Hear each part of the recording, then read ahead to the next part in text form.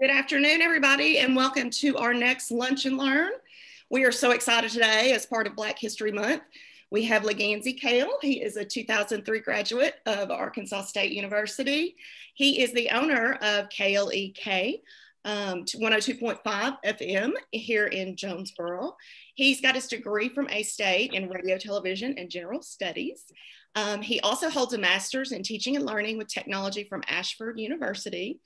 Last year during Black History Month, A-State honored him as a living legend in recognition of an alumnus who's made a significant contribution to our community. While he was at A-State, we have to give a shout out to Alpha Phi Alpha because he was a member of that, and he also is currently an advisor for the fraternity. He's originally from Helena, West Helena area, and he now resides in Arkansas. And I'm going to throw it over to LaGanzie now, and he's going to talk about, the radio station and what a resource it's been in the community for minorities. And it's really brought people together in Jonesboro, and we're very thankful for that. Welcome, LaGanzie. Well, welcome, and I thank you for this opportunity, and thank each and every one of you for tuning in. I see some people I recognize. Starting off with my lovely wife, Pamela. I see my pastor, Dr. Greg Ota. Dr. Sharice Jones Branch, Dr. Lonnie Williams, Mr. Jim Porter, my FCC attorney, Michael Richards. And I don't want to take up too much time shouting out everybody, but I do appreciate each and every one of you for checking in. So we're going to go ahead and get started. Let me hit this share content screen and Zoom start broadcast. So now, okay, so now trying to just on my iPad. All right, so does everyone see this PowerPoint? Yes. Okay, so let's go ahead. All right, go ahead and get started. All right, so this is Lunch and Learn, and Amanda's already introduced me, so we can go ahead and get started. This is surreal. So if you look at the bottom where the arrows are, it says, the opinions provided in this presentation are the sole opinion of LaGanzie Kale and do not reflect the opinion of Arkansas State University, its employees, affiliates, or subsidiaries. Wow. I'm usually the one that's always given a disclaimer on the radio. So when I first got word of this and saw that, I'm like, this is weird. I'm actually the subject of a disclaimer. I'm not actually giving it, but I do understand the legalities and the purposes of it. But I just thought that was kind of neat. All right, so we're going to talk about background on the importance of radio in the Black community. And I just realized that on my iPad, this PowerPoint kind of renders a little differently. So I apologize if the letters look a little jumbled. So Black radio stations, along with the Black church, were two of the main ways in which the Black community got information. This is especially true during the civil rights movement of the 1960s. Black DJs had a lot of respect in the community. In fact, Black DJs were actually, in some communities, put on the same platform as pastors as important in the community, because when you went to either the Black church or you listened to the Black radio station, that's pretty much where you got your information. That's where you got your news from. So that was very important to the Black community, especially during that time. And the Black DJs would pass on information on strategies to fight racism and to counter obstacles placed in front of the Black communities. Some of the ways in which they would do this is they would send special coded messages during their shows to let the community know when and where the marches and protests would take place. And then one example was WENN. They actually had their own helicopter, and the helicopter would fly around and would relay reports of where things were going on. They would let the listeners know where the police roadblocks were, where to go and where to avoid. In Birmingham, members of the Black community would wait inside churches with their radios on. And when the DJ would play a particular song, especially a gospel song, that would be their cue to leave a church and they could begin marching. So again, just a couple examples of just how radio was an important source in the community. All right, so let's talk about some of the first Black radio stations in the US. So I'm sure most of you are familiar with WDIA 1070 AM out of Memphis, Tennessee. It was the first radio station to be programmed for and by African Americans.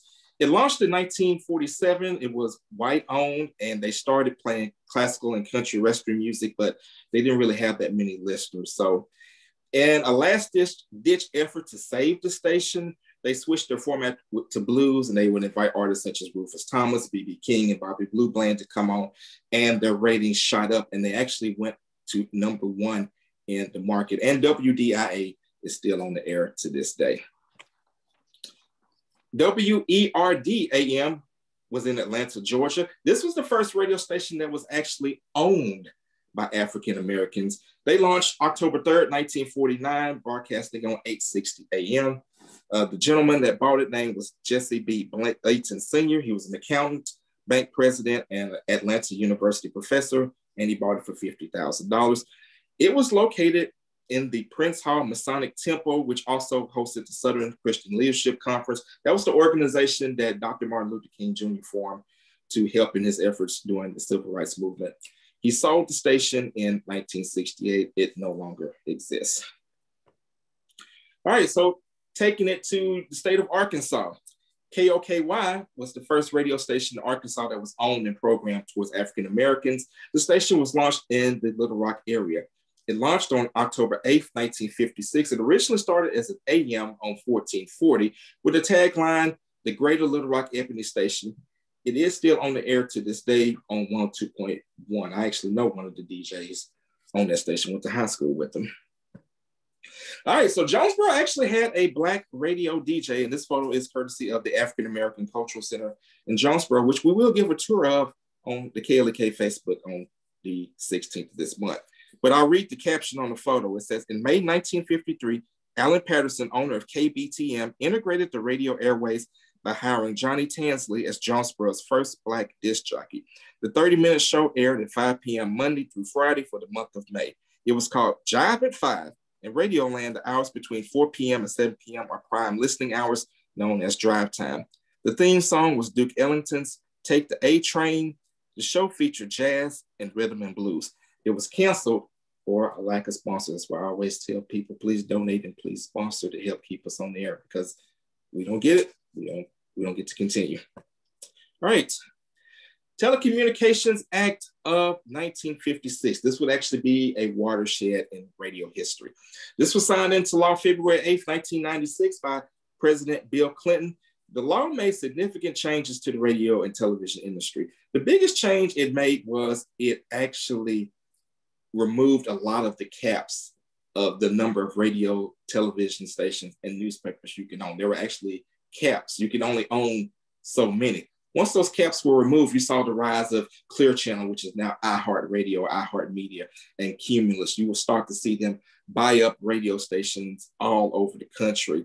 And this will lead to many stations, especially those owned by people of color, selling because they couldn't compete with these large companies. And some of them saw the writing on the wall, and instead of trying to fight them, they just sold out to them. And so that would begin this trend of less and less minority voices in broadcasting.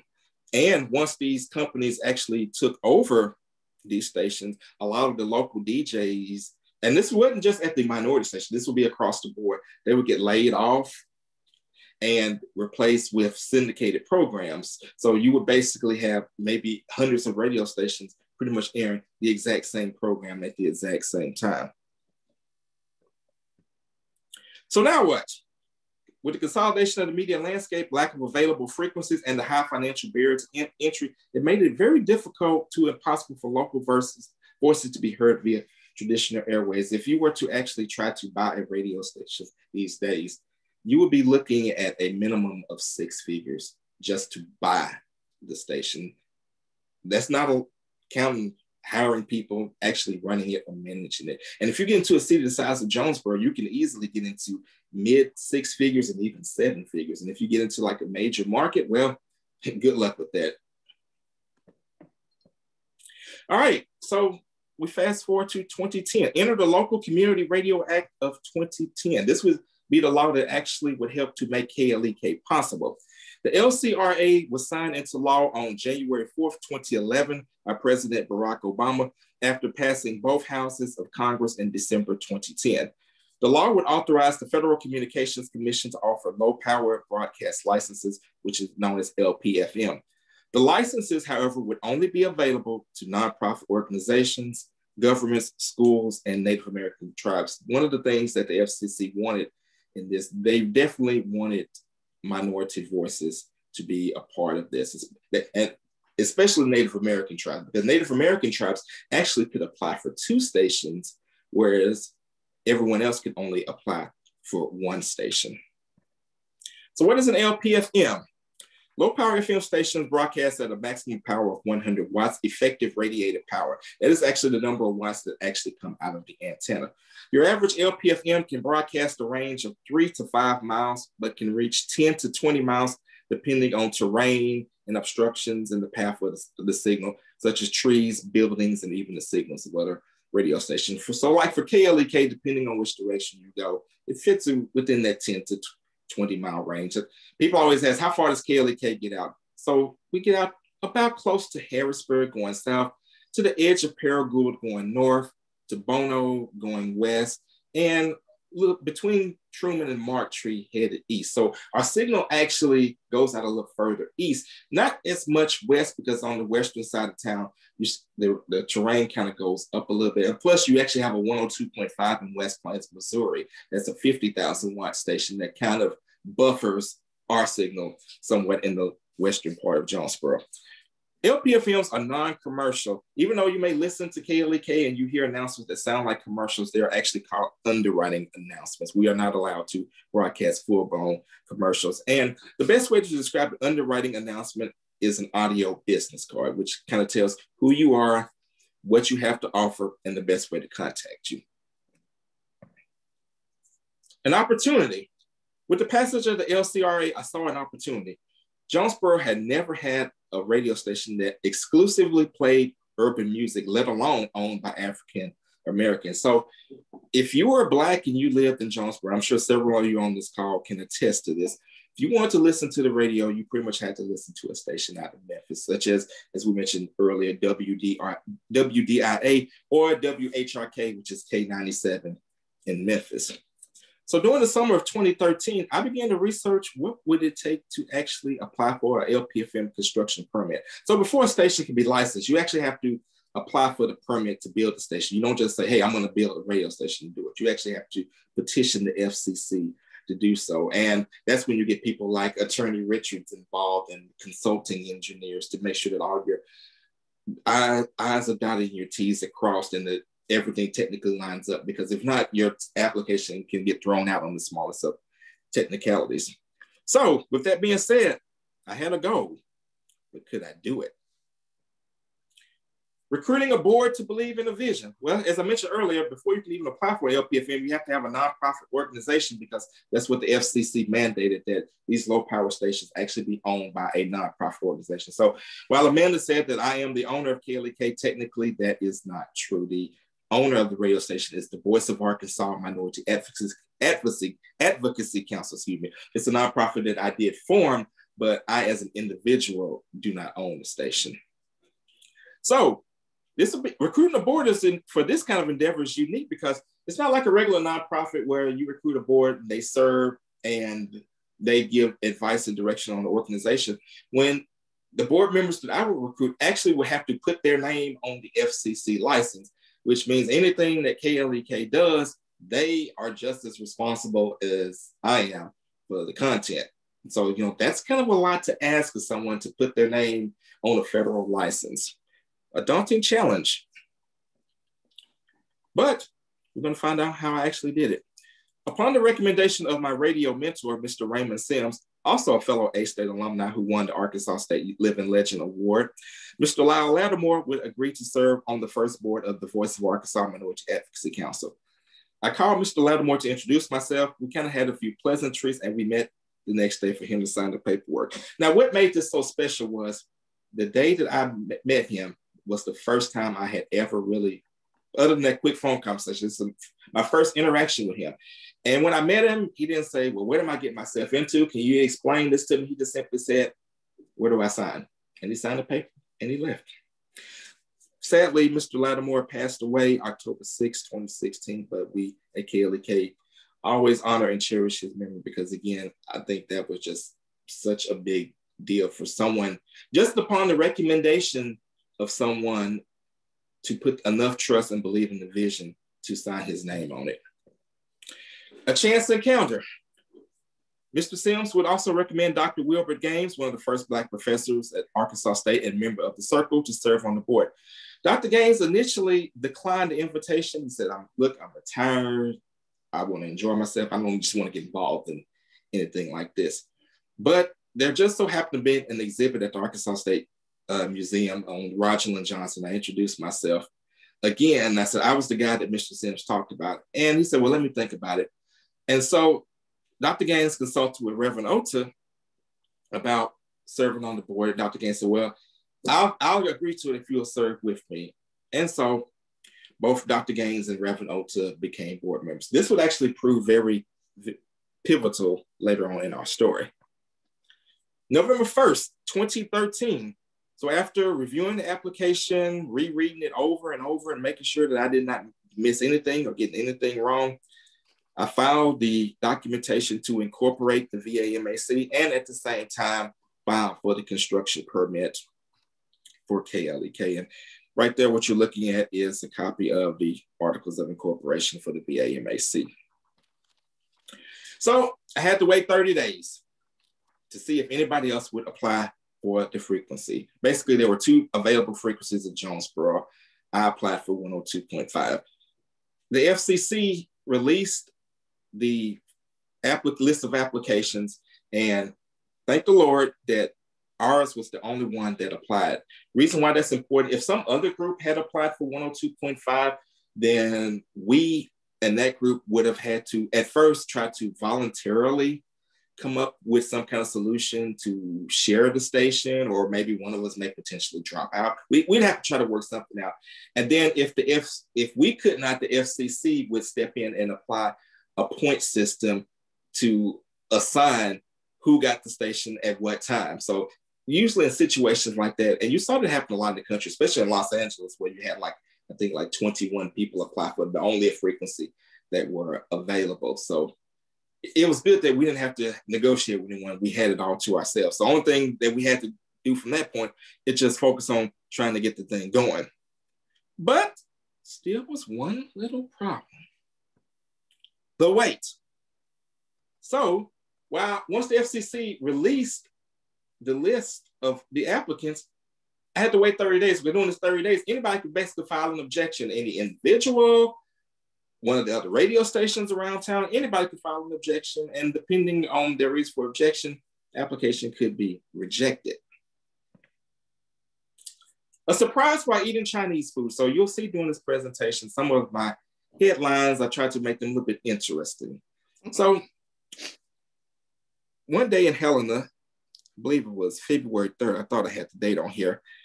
I'm sitting down at my favorite Chinese restaurant in Helena, West Helena, where I'm from. I'm talking with this lady who has a son who's a rapper and wants some radio airplay. And I subscribe to this company called REC Networks, which provides consulting services for radio stations. And they were actually tracking the FCC applications. They actually had some kind of tool that would automatically notify status of application. So at 11:20 a.m., I look down on my phone and I see the following tweet. LPFM Act for the Voice of Arkansas Minority Advocacy Council, Jonesboro, Arkansas has been granted. That was probably one of the happiest days of my life. But it was also the moment when it got real. I'm like, okay, I've got a permit now. Now I've got to actually get to work to get this thing built. Getting to work, the early days on Stone Street. So now that I've got the construction permit, now I've got to get equipment, got to get software, got to get music, and of course, I got to raise money. Starting off, I had a one-room office at 1218 Stone Street.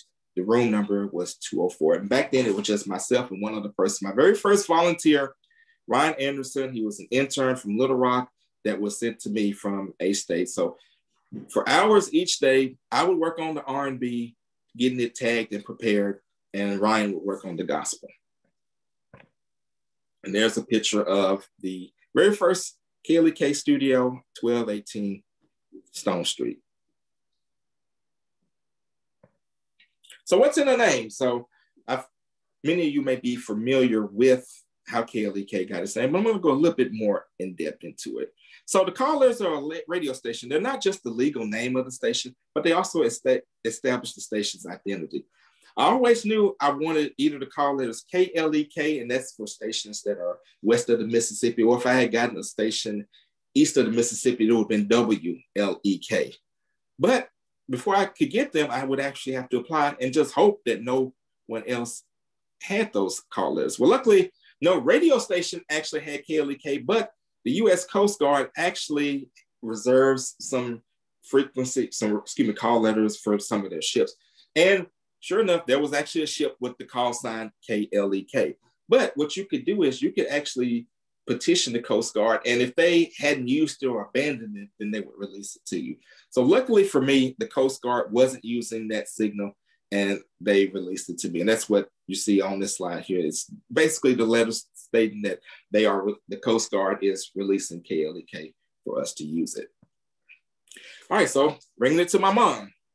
So as I mentioned earlier, the first K is because our station is west of the Mississippi, and the LEK is for Lovey Edmund Kale. So anyone who knows me knows the influence that my mother had on me. My mother raised me as a single mother. My mom and dad had cancer at the same time in 1990. He had prostate cancer, she had breast cancer.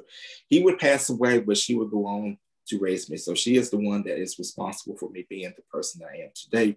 So I always wanted to honor her in some way. And so using those call letters is basically how I do that. Now, if you see the picture on here, this is actually the portrait that hangs in the studio. Anyone who's ever been to the studio has seen this. I actually had this commissioned, and the funny story behind it is the artist that commissioned it was a little bit nervous because she said, I've never actually painted a Black person before. And the picture that I gave her, mom did not even have on any makeup. But I said, when I looked at it, first I broke down and cried. And then I was like, you actually nailed mom's makeup. That is actually how she wore it. She said, well, I thought about it. And when I thought of your mother, I thought of royalty. So that's why I did the glow with the yellow around her head and the purple dress. All right, so let's talk about moving day. Ran into a little bit of a hiccup. So obviously, when you're looking for office space, first thing they're going to ask you is, well, what are you going to do with it? So imagine going to different places and say, well, I need some office space, but hey, by the way, I need to build a 47-foot radio tower. Can I do this? A lot of people told me no. But the property management on Stone Street, at first, they said I could. Now, this is important because when you fill out that FCC application, you have to put specifically where you're going to build that tower because there's engineering that goes into it. You can't just do it. There have been stations that have done it and they got caught and they got fined. So I always would stress it's important. Can I get this tower on this property? But the owner of the building decided, nah, I don't want a tower on my property. So now I've got to start all over. Got to find a new location and refile the application. So middle of the night, rented a U-Haul van, packed it up, and headed to 1411 Franklin Street, and have been there ever since. But I was a little bit smarter this time. I actually got where I could build the tower put in writing. All right, going public. No turning back now. June 7th, 2014. This would be a watershed moment in KLEK's history. I was feeling so many emotions because I know the moment that I hit send to make that Facebook post saying that KLEK was coming, that was it. People were going to watch to see if I succeeded or failed. So this is what I read. This is what I posted. As I contemplated on how I would make this announcement, so many things came to my mind along with so many emotions. A part of me was really nervous about starting such a bold and uncharted venture. Then it was revealed to me the words of Dr. Martin Luther King Jr. Take the first step in faith. You don't have to see the whole staircase. Just take the first step. And from there, I announced that KLEK would be coming to Jonesboro. The Fab Four. So these are the first volunteers at KLEK. I mentioned earlier, Ryan Anderson, the first volunteer, he's on the far right. Brandon Tabor and Allie Hooks, they actually both inquired about volunteering for KLEK. They actually both inquired a day apart and they were signed a day apart. And we would spend the next few months going around Jonesboro, canvassing, trying to get support for KLEK. So a quick little story, as you see on here, Brandon and Allie would actually fall in love, and they are currently engaged to be married. So I'm going to tell that story right quick. So one day, the four of us were in the studio, and Allie asked me, LaGanzie, I'm hungry. Can I buy us something to eat? And Brandon was like, girl, if you buy something to eat, I'll marry you. So the four of us, we're nerds. We're kind of goofy like that. So we actually staged this fake wedding. And so we fake married Brandon and Allie together. And they decided to be, as the younger people say, extra with it. So they were going around calling each other all these pet names, especially related to Little Debbie cakes and all the little Debbie snacks, which I can't remember for some reason. But they were so over the top with their affection toward each other, they actually fell in love for real. And I just can't wait to tell that story at their wedding. All right, so our very first underwriter, our very first sponsor, on June 2014, Presley's Drive-In became the very first underwriter on KLEK, and they sponsored the Wake Up Jonesboro morning show. That was the morning show that I originally did for the first 11 months of KLEK's history. NJ&I, the North Jonesboro Neighborhood Initiative. I can't stress enough how many great relationships that I made being a member of NJ&I. But NJ&I was a group of citizens that were dedicated to improving life in North Jonesboro. The group was led by Emma Agnew. And all of us, the four of us, we actually signed up to become members of NJ&I. We would come to the meetings and we would volunteer. And we met so many people that formed so many great relationships that helped us even to this day. All right, so we hit a brick wall. So after months of going around asking people to support, asking people to give money, we were down to the last 12,000 and we just couldn't get a penny more. Just couldn't do it. People who already were donating were starting to get frustrated. Like, well, we gave you this money, but there's no station. Is this real? Is this a scam? So the pressure was starting to mount. So at our November 18, 2014 board meeting, Dr. Gaines suggested that we get a bank loan to finish construction of KLEK. Angels to the rescue. To help ensure that KLEK would get the needed financing, Dr. Gaines and Reverend Ota actually personally guaranteed the loan, which we got from Centennial Bank. And I know both of them hate me to tell the story, and I know Reverend Ota is going to kill me at church this Sunday, so y'all said an extra prayer for me. But I'm going to just forever say this. It really means a lot. And that's one of the things that I have learned this journey. God has put so many people in my life that not just believed in me, but they actually put themselves on the line for me. They, put their name, their reputation, their credit, anything on the line. Just on a young kid from Helena, Arkansas, who dared to have a dream. But because of them, we were able to get the financing, and we did actually pay the loan off on time in 2018. So now we've got the money, we've ordered the equipment, we've actually set a launch date of January 1st, 2015. After all this big long wait, KLEK is going to launch January 1st, 2015. But don't you just hate it when somebody doesn't return your phone call? One of the final expenses we needed was to actually build the original tower, the original 47 feet tower. The cost we recorded was $2,100.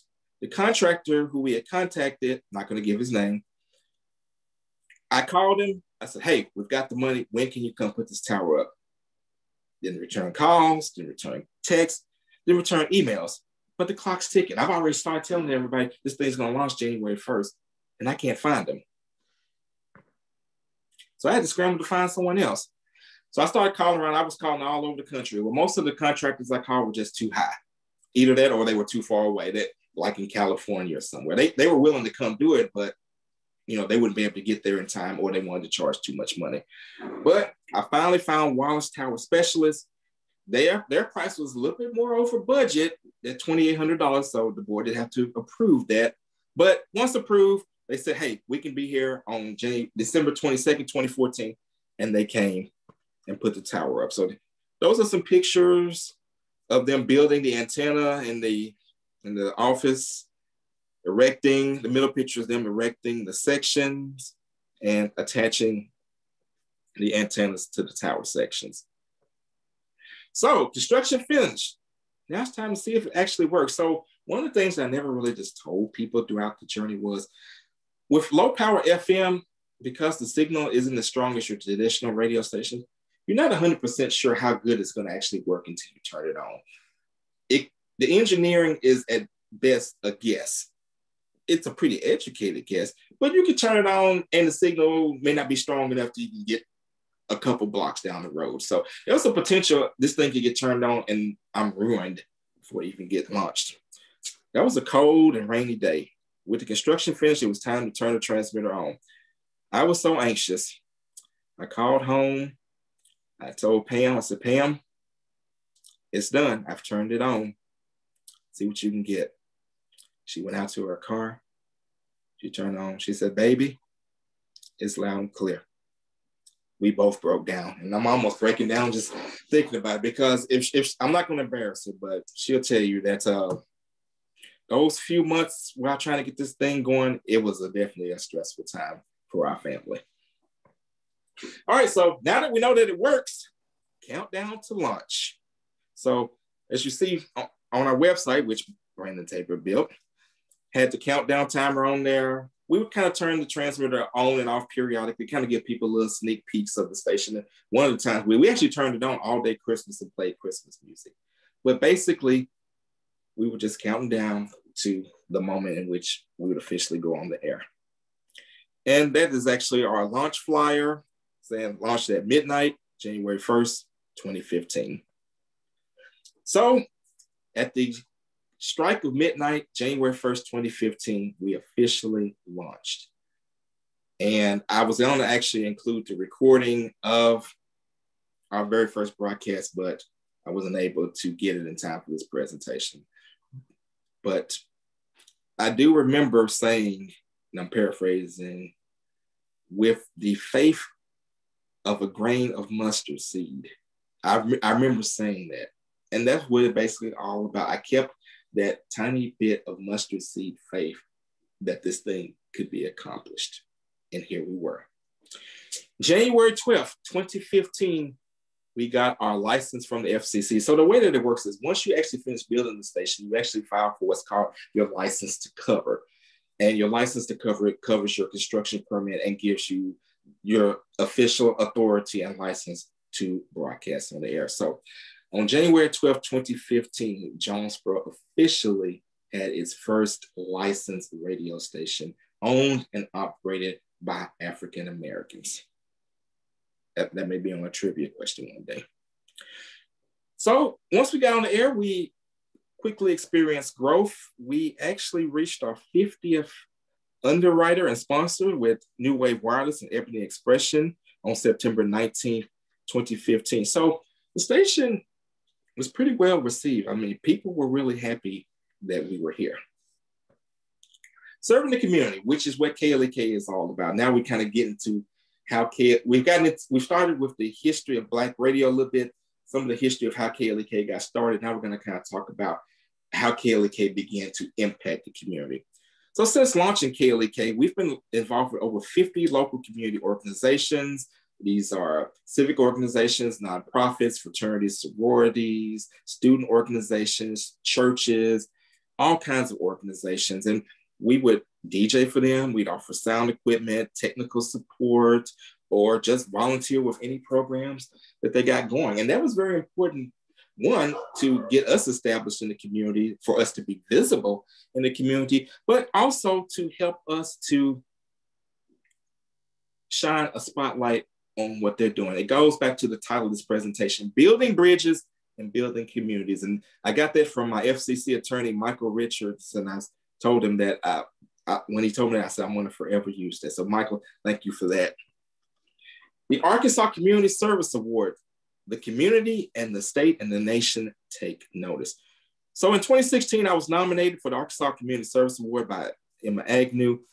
Because of winning the award, I was recognized by Arkansas Governor Asa Hutchinson, both U.S. Senators for Arkansas, John Bozeman and Tom Cotton, Congressman Rick Crawford, and a citation by the Arkansas Senate given by then Senator John Cooper. And as you see, I'm pictured with Governor Hutchinson with my award. This was broadcast all over statewide TV. It made national news. So now people are like, well, if he got this award, they must be doing something down there. So that I credit was one of the big launching pads of people starting to know, hey, KLEK is serious. Because even though we launched it, there were some people that think, well, they're not going to last long. They're not really serious. We'll see if they're for real. But this actually kind of helped to prove it was for real. Hail to the chief. One of the most enduring and beneficial relationships I've made during this KLEK journey is the one with Jonesboro Police Chief Rick Elliott. So Chief Elliott took over at JPD in September 2014. And one of the first things that he wanted to do was to help repair the relationship between the police department and the Black community. Jonesboro had just not long before that had its own incident with the Chavis Carter situation. So there was still a lot of tension from that. So Chief Elliott would go to Black churches and speak, trying to get to know the Black community. And one Saturday, he just went to the mall and he was just there greeting and shaking hands. And I just went up to him and said, Chief, I'm going to start the first Black radio station. Will you do an interview? He said, absolutely. So when I launched, I hit Chief up and said, hey, are you ready to come on? And he came on and he enjoyed it so much. He said, so when am I coming back? So ever since, Chief Elliott comes on the first Wednesday of each month, and it has done a lot to help bridge the gap in the Black community. And it's been beneficial to JPD as well because of the PSAs that we air for JPD with Chief Elliott coming on, and we have other officers come on as well. It has done a lot to increase the diversity of the Jonesboro Police Department. In fact, they have one class that was over 50% people of color. And that's very important because with all of the talk of police brutality, defund the police, whatever you want to call it, to have that relationship to where the police department is slowly starting to look more like the community it serves. That's very important. I'm a firm believer in being the change in which you seek. Can Christians have fun? I know a lot of you are going to scratch your head at why did I put that? I'm about to tell you. One of our longest running shows on KLEK, and we just actually did an episode this morning, is our Wednesday morning Bible study, which still airs to this day. This was actually Reverend Ota's brainchild. The original purpose was to start a 15-minute morning Bible study and hope that another church would take it over and sponsor it. Well, that other church never came. What did happen was it would become a platform for me to ask questions related to faith-based topics in which the audience would share similar questions. And that is where the topic came from, because one of our Bible study topics was, can Christians have fun? One episode of our Bible study actually went worldwide. It went viral. It was shared over 80,000 times and was very popular in Nigeria. And you can see there's kind of like a screen grab of one of the first episodes of our Bible study. But that's definitely one of the things that I'm very proud of that we do here at KLEK. The property code debate. KLEK establishes a reputation as community service. So in 2016, the city of Jonesboro attempted to pass a property maintenance code. This code was very controversial. A lot of people did not want it, and there were signatures gathered, and a recall election was actually put in place. During all of this time, we went back and forth interviewing the proponents and the opponents of the property maintenance code, and we even hosted some debates. This is when people, again, kind of started noticing, hey, KLEK is where people go if you want to hear both sides or all sides of the issue in depth, not just a 1 or 2 minute soundbite, but long form interviews up to an hour where you can really get a feel for how each side is feeling, and with unbiased coverage. I tell people all the time, I believe our listeners are intelligent. I don't have to steer them one way or the other. They can make up their minds, for themselves. A tale of two judge positions. In March 2016, there were 2 district court positions for Craighead County voters to decide on. There were 4 candidates that ran, including the incumbent judge. So I'm sure many of you are familiar with the situation with the Justice Network. If not, the Justice Network was this for-profit probation and parole company that a lot of people in Jonesboro were getting caught up in. They were owing a lot of back fines and were going to jail over it. Not just people of color, I mean, everyone was getting caught up in it. And so basically it was the hot button issue of the campaign. 3 of the 4 candidates, the only one that actually was for it was the incumbent judge who actually put it into place, but all the other 3 candidates campaigned against it. So Judge David Bowling and Judge Tommy Fowler ultimately won those elections. And again, those interviews that we had with them actually reached over 100,000 people Facebook. And immediately after they took office, Judges Bowling and Fowler, they put in an amnesty program, and they partnered with KLEK to get the word out.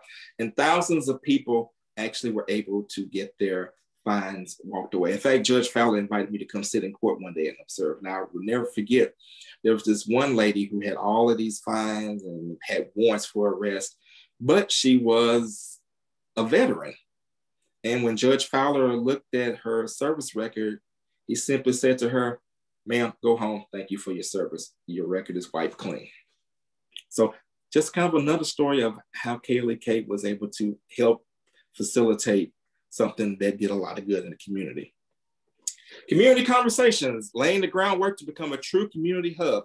Community Conversations is our daily community talk show, and we have our host, Kubila Jones, on. And I'm just so proud of Kubila. Kubila is such an amazing person. And if anyone has ever been interviewed by her, you'll know why. We started the show in July 2016. Originally, Kubila and I hosted it together, but I always told her, I said, I'm going to hand this off to you one day because I'm too busy trying to keep this thing going. And sure enough, I eventually handed it off to her, and she has truly made it her own. And over the course of hundreds of episodes, we've had so many people for so many organizations, people making a difference that have been on there. But this show is the centerpiece of our community outreach, and it goes to the heart of our identity. The First National Bank Tower, a game changer. So even before we launched, I always knew KLEK was going to eventually need a taller tower. We could have built a 100-foot tower at launch, but we had two problems. One, it was going to cost over $25,000, which obviously we didn't have, as we talked about earlier. And we would have had to get the FAA involved because the station is so close to the Jonesboro airport, which could have delayed the launch for several months, excuse me, even up to a year. So our engineer basically said, build a tower at 47 feet, get it on the air, then you can apply to get your taller tower later. So that was always in the back of my mind. So during the fall 2017 interview, then Mayor Harold Perrin asked how he could help KLEK, and I showed him my funding prospectus, which had different projects on there that we wanted funded to help grow KLEK. And he paid particular attention to the tower project. So Mayor Perrin recommended to First National Bank that they sponsor this project, and First National Bank agreed. And of course, some of you may remember that day when they did the press conference and they brought the big check. I know that was definitely a day that was very special to me. And so because First National Bank did that, they got naming rights to the tower. So if you ever tune in to KLEK at the top of the hour, you'll hear broadcasting from the First National Bank Tower. This is KLEK LP Jonesboro. And because of First National Bank making this happen, we got an additional average of 5 miles in signal total, and our signal got stronger in the city of Jonesboro. Team Jonesboro versus Citizens Tax Enough. Team Jonesboro was an initiative by local citizens to raise a 1-cent sales tax to pay for police and fire and quality of life projects. While a lot of people supported it, a lot of people were also against it. The thing is, the people that are against it, they didn't have as much coverage as the people that were for it. And so we actually were the ones to give them a platform. Now, again, we weren't playing sides. Again, talking about that disclaimer earlier, but we did give both sides the opportunity, and we were the only place in town where you could actually see a debate between Team Jonesboro and Citizens Tax Enough. In addition to that, we were also streaming different town halls that they had. When we had that debate, it was at that time our most watched live stream of anything we had ever done on KLEK. But as I'm sure most of you all know, the Team Jonesboro vote failed, but it only failed by like, I think 211 votes. So that's another lesson. Every vote counts. Don't ever miss the opportunity to vote. Does Jonesboro really need an MLK Street? For many years, various groups tried unsuccessfully to get a street in Jonesboro named after Dr. Martin Luther King Jr. In 2019, the KLEK County NAACP petitioned the Jonesboro City Council to rename Johnson Avenue after Dr. King, but this met a lot of resistance. A committee was established to study the best possible solution, and KLEK, we were at every one of those committee meetings, streaming those meetings so that the citizens could be informed of how those negotiations, how those discussions were going as the committee came up with their recommendation. And of course, as you know, the committee ultimately recommended that Commerce Drive be renamed to Dr. MLK Boulevard and for a Freedom Trail to be constructed. The council would pass this, and MLK Boulevard Drive. I see on the sign, I got Boulevard on there. We actually broadcast and live streamed the unveiling of the MLK holiday. And that was a moment I was very proud of. So technically, to answer the question, yes, we do need an MLK Street. And I am glad that we have that. And I'm glad that KLEK was able to be along for that and to play a small role in helping to make that happen. Black Lives Matter. The George Floyd protests of 2020 were a tense time in the country. Jonesboro would feel the effects as protests began to break out. It was to the point where Mayor Perrin called me and said, I need to get in the studio. I need to talk to the community. That's how concerned he was. So he came in and he spoke to the community. And not long after that, a group of local teenagers actually organized a protest in which thousands of people came, and I went live stream it. I was one of the only media there that whole day. We completely shattered our streaming records. As you see from the picture, over 3,200 people who watched it. I remember Trey Stafford from Jonesboro Radio Group contacted me and said, hey, LaGanzie, I shared your feed. I hope you didn't mind. I didn't mind at all. It increased our likes by 1,000. But on a serious note, being there in the middle of that history was something else.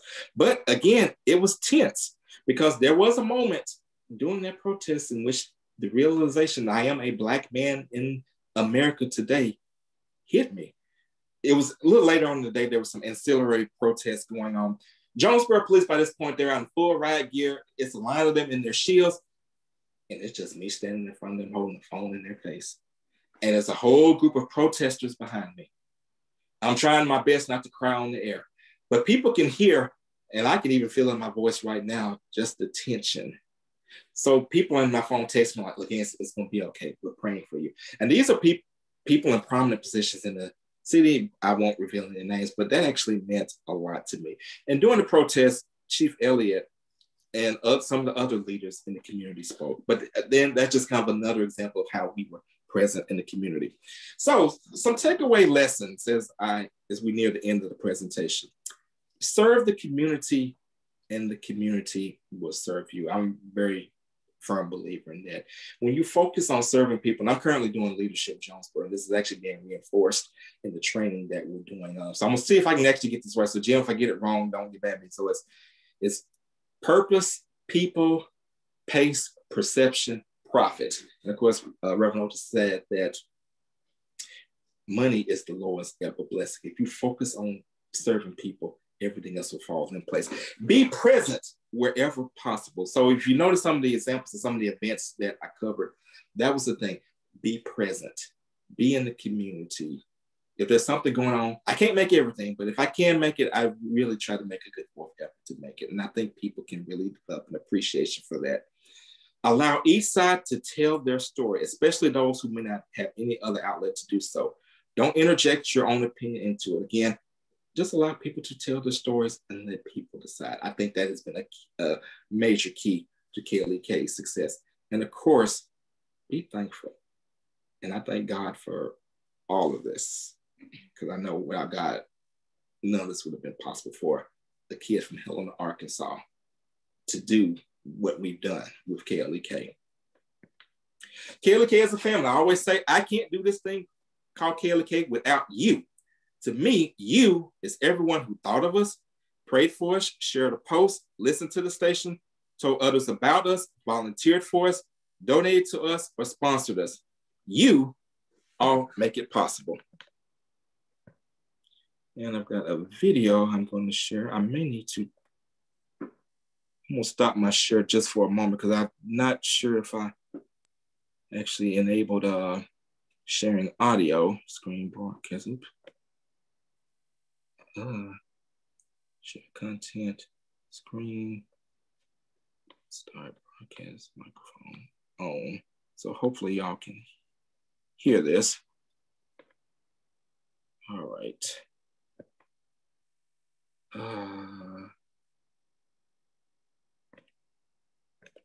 It's a rare condition. Dang. Well, we're getting low on time. I was going to show our Family Matters video. So let me go back to my last slide of the presentation. So how can you support KLEK? Spread the word. You can download our app, search KLEK in your app store. You can follow us on all social media, search KLEK FM or KLEK 102.5 FM. You can volunteer. If you want to donate, these are the different ways you can donate. Online, which is our website, klekfm.org. You can click the green donate button. You can mail or drop off a check, 1411 Franklin Street, Jonesboro, Arkansas, 72401, via PayPal, AMACKLEK@gmail.com. Cash App, $KLEKFM, KLEK-FM on Venmo, or you can text the keyword KLEK, the number 1 to 44321, text to donate. All donations are tax deductible. We are a 501c3 nonprofit via the Voice of Arkansas Minority Advocacy Council. Again, thank you all so much. I enjoyed speaking with you. I enjoyed bringing this to you, and I hope that each and every one of you enjoyed my presentation. So I will stop screen sharing. I should have did this from my laptop, but I'm trying to do it from my iPad. And I will throw it back to Amanda. Thank you, LaGanzie. That was some fantastic information. Just a great story of how an A-State grad created this great KLEK radio station, and it serves our community so well. We did have some questions submitted. I don't know that we'll have time to get to all of them because we don't have that much time left today, but I am going to give you one, and it kind of combined it into two. It's social media is having a major impact on information delivery. Do you feel this has or it will have a positive or negative impact on radio? And then kind of a tie into that is, how do you feel like the high-tech multimedia world is impacting radio? Well, it absolutely has impacted radio. Now it's not just radio, TV, it's multimedia. In fact, the program at A-State is called, multimedia journalism communication. So today's media outlets, no matter if it's a radio station, television station, online, encompasses social media, live streaming, video. If you only just focus on that one thing, you're already behind. It has changed things as far as like how people get their information. And of course, like with things such as how people listen to their music. But one of the things about Black radio, a lot of African Americans still like to listen to radio in their car. But like I said, it has had an impact. One of the biggest ways it's had impact is now even though we are non-commercial, we still have to try to get money. We still have to approach businesses about sponsoring, just like commercial stations approach business for advertising. Well, now you've got social media where you can buy ads on social media. So now you are kind of operating in this entire ecosystem. So to sum it up, you have to adapt to stay relevant. Absolutely. And one other quick one, somebody submitted, how should students connect with you about internships and jobs at KLEK? They can contact us, go on our website, klekfm.org. There is a link to where you can fill out the form to volunteer. As far as getting an internship, just talk to your internship coordinator in whatever department you are in at A-State. I always tell students, even if you can't come in as an intern where you get credit, still volunteer because it'll still be great for your resume. Mm-hmm. I think we can do one more too. What has been your biggest challenge working in radio broadcast in the Jonesboro community? And what's some advice you would give to anyone that aspires to do something unique or different like this in their own communities?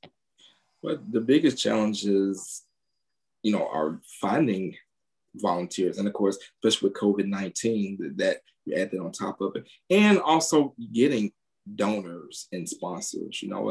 Everyone has a budget. There's only so much money to go around. And there's even other nonprofits. And each of these nonprofits are also doing great work in the community. So, you can only support so many. So, people think because it's nonprofit doesn't mean any money. You still have to compete in the marketplace. I mean, the rules of engagement are just a little bit different. Now, as far as what advice I can give, it has to be your purpose and your passion.